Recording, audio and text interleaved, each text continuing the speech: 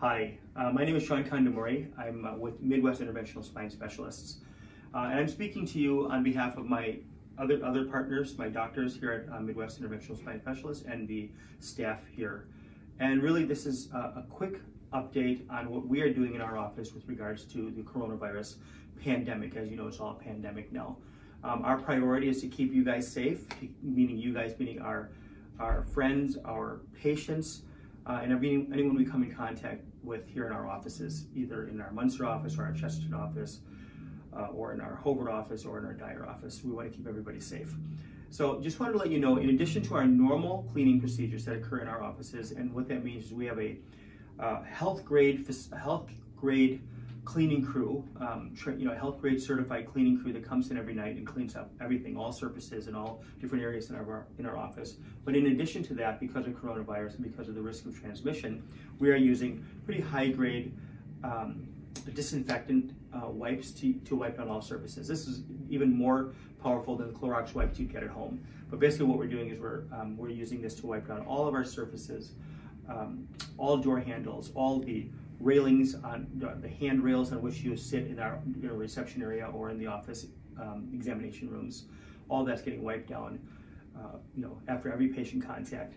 And certainly all of our doctors and medical assistants and nurses are washing their hands before and after every patient contact and using hand sanitizer or hand washing with at every point in the patient care algorithm or patient care patient flow.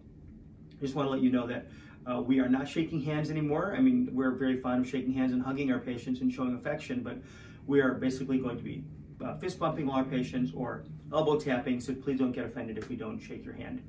And this should be going for you as well. Most events have been canceled. Any large events have been canceled all around the nation, actually. And I'm advising my staff also that on weekends and evenings, if you don't have to go somewhere, if it's non-essential, just stay home, watch Netflix, have fun with your families instead of exposing yourself. This is especially important if you have family members that are over 70 or 80, have heart disease, lung disease, diabetes, or hypertension, because they're at very high risk of getting coronavirus and potentially dying from coronavirus. So if you have one of those members of your family at home with you, you need to take extra precautions so that you don't potentially infect them. Because we have to understand that every one of us is potentially a carrier. The U.S. really only started testing people a few days ago, so nobody really knows how many people are affected. And I don't want to be alarmist because this may all blow over very quickly, but it could be here for many months. One thing is for certain, as far as I understand, there's about 1,300 cases of coronavirus that we know of in the U.S., of which about 40 people have died. Those numbers will certainly grow. By the weekend, you're going to see more deaths. You're going to see more people who are suffering from this illness. In Indiana, we now have about 11 patients, or 11 people who have been infected with coronavirus. That number will surely grow as well. So it's going to get worse before it gets better, but it will all be better at one point, and everyone will be just fine.